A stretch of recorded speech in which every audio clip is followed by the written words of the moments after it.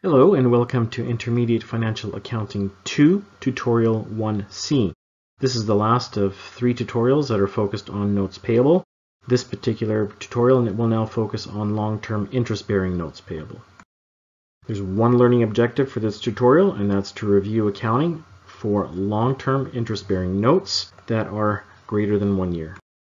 As with the previous 2 tutorials, 1A and 1B, we continue with the Olson Developments, Inc. or ODI notes payable problem. So again, please make sure that you have familiarized yourself with the information in that problem.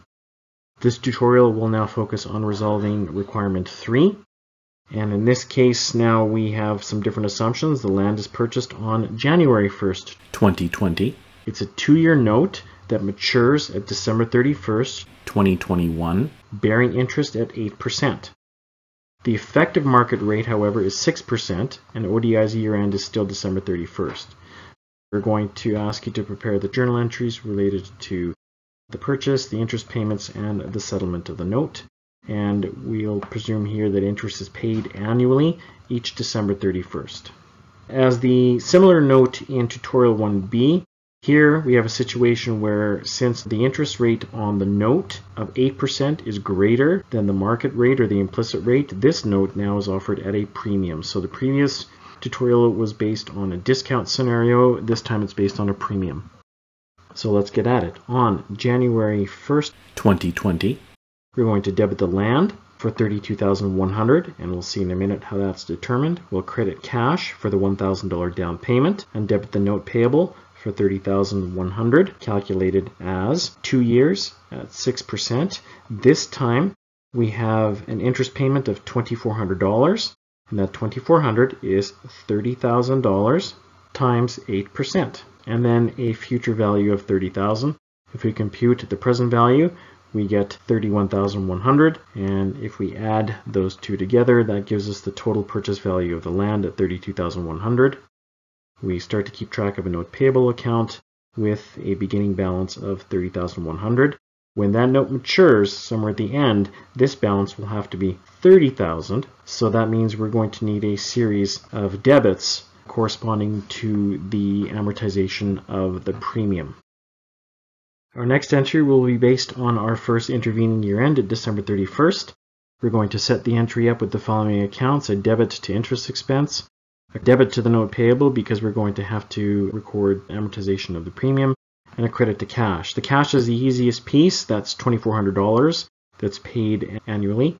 So there's our $2,400. Now we can calculate the interest expense of $1,866 to be based on the present value of the note that was set up originally, $30,100 times 6% times a full 12 out of 12 months. So that's how we end up with $1,866. And then the adjustment to make the journal entry balance. Of course, remember that our debits must equal our credits. $2,400 minus $1,866 is $534. That's going to be a debit to the note payable account, and the ending balance in the note payable is now $30,566. Now we proceed to the next year. This December 31st, 2021, just prior to maturity and settlement of the note, we will record a debit to interest expense, a debit to note payable, and a credit to cash.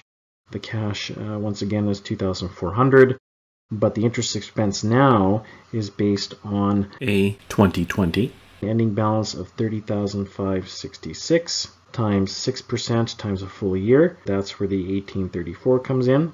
The difference between the $2,400 cash and the interest expense of $1,834 is $566, and that is the amount of the 2021 premium amortization. And when we do our math, the balance at the end of 2021 in the note payable is $30,000, which is exactly what we want it to be.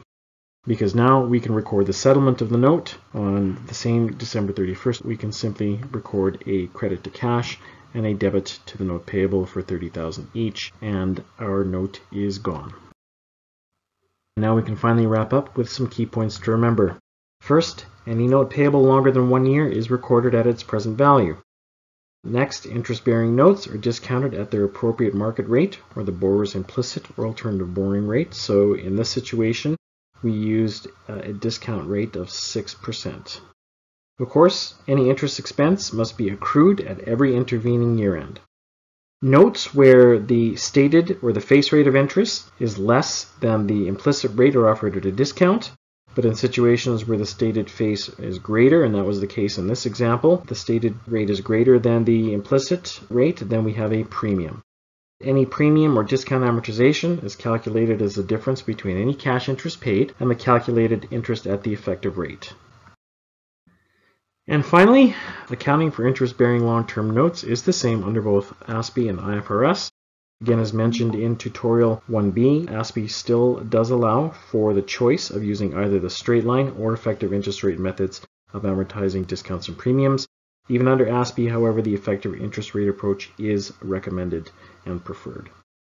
This concludes tutorial 1C. If you'd like to review short-term notes payable, you'll want to go back and review tutorial 1A. And if you want to look at non-interest-bearing long-term notes payable, then please go back and review tutorial 1B.